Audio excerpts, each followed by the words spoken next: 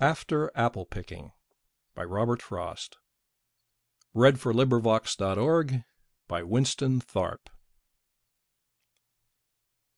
My long two-pointed ladder's sticking through a tree toward heaven still, and there's a barrel that I didn't fill beside it, and there may be 2 or 3 apples I didn't pick upon some bough. But I am done with apple picking now. Essence of winter sleep is on the night, the scent of apples. I am drowsing off. I cannot rub the strangeness from my sight I got from looking through a pane of glass I skimmed this morning from the drinking trough and held against the world of hoary grass. It melted, and I let it fall and break, but I was well upon my way to sleep before it fell, and I could tell what form my dreaming was about to take.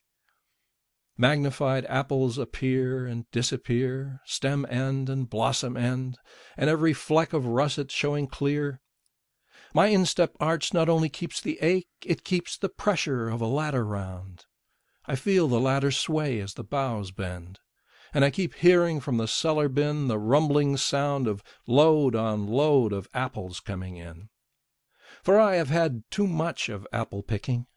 I am overtired of the great harvest I myself desired. There were 10,000,000 fruit to touch, cherish in hand, lift down and not let fall. For all that struck the earth, no matter if not bruised or spiked with stubble, went surely to the cider apple heap as of no worth. One can see what will trouble this sleep of mine, whatever sleep it is. Were he not gone, the woodchuck could say whether it's like his long sleep as I describe its coming on, or just some human sleep. End of poem. This recording is in the public domain.